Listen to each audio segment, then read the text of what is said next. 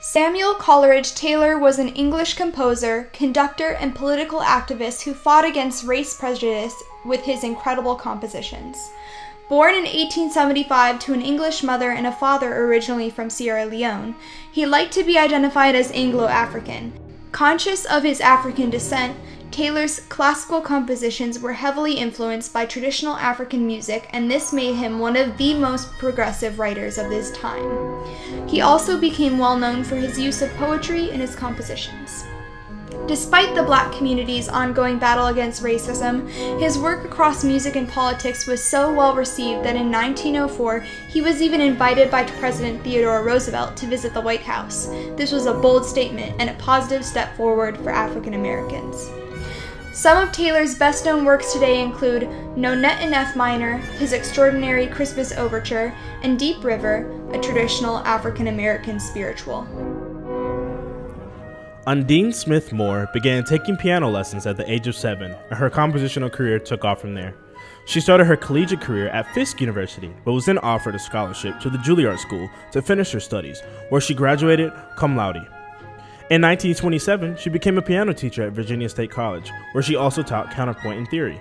She was also made chorus teacher at Webster Davis Lab High School, where she wrote her own music to fit whatever her students needed. In 1969, Moore and her friend Altona Trent Johns became co-founders of the Black Music Center at Virginia State College. The center educated members about contributions of Black people to the music of the United States and the world. A few of her honors include the Humanitarian Award from Fisk University, and she was labeled the Music Laureate for the state of Virginia, just to name a few. She wrote more than 100 pieces between 1925 and 1987, but sadly only 26 of them were published. In 1981, her Pulitzer Prize-nominated oratorio, Scenes from the Life of a Martyr, was premiered at Carnegie Hall. It was based on the life of Reverend Dr. Martin Luther King Jr., where she had planned the piece for at least 5 years, and she considered it to be her most significant work. Joseph Antonio Emidy's amazing life took him from Guinea to Brazil to Portugal to the Lisbon Opera before finally becoming Cornwall's top violinist and composer. Emidy was born in West Africa in 1775 and spent his early years in slavery in Brazil. It is believed that his slave master taught him how to play the fiddle, which changed his life. His talents led him to being taken to Portugal, where he was soon playing violin with the Lisbon Opera Orchestra. But his freedom was short-lived because he was kidnapped to play fiddle aboard a military ship and was kept in slavery for 7 years before being dumped in Falmouth, Cornwall. During his 30 years in Cornwall, he was by far the best-known composer, violinist, and teacher in the region, as well as the leader in the Truro Philharmonic. Unfortunately, while various artifacts attest to the existence of Joseph Emidy, none of his scores has ever been discovered. While his music, symphonies, and concertos may have perished, his memory lives on. Florence Price began her musical studies as a toddler with her mother.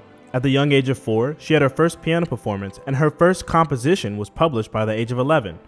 By the time she was 14, Florence graduated as valedictorian of her class and enrolled in the New England Conservatory of Music to double major in piano and organ. She originally had to apply as a Mexican to avoid racial discrimination against African Americans during this time. But while she was there, she wrote her first string trio and symphony and graduated in 1906 with honors. She was one of 2,000 students to double major. In 1910, she became head of the music department of what we now know as Clark Atlanta University, and eventually moved to Chicago. She was enrolled in 4 schools at the time where she studied different languages and liberal arts subjects in addition to composition. She also worked as an organist for silent film screenings and composed songs for radio ads. Her music consists of a lot of strong American ideals that are tied to her Southern roots. She constantly used the music she learned in church as material for her compositions. On June 15, 1933, she became the first Black female composer to have a symphony performed by a major American orchestra. Music director Frederick Stock and the Chicago Symphony played the world premiere of her Symphony No. 1 in E minor at the famous Auditorium Theater in Chicago, Illinois.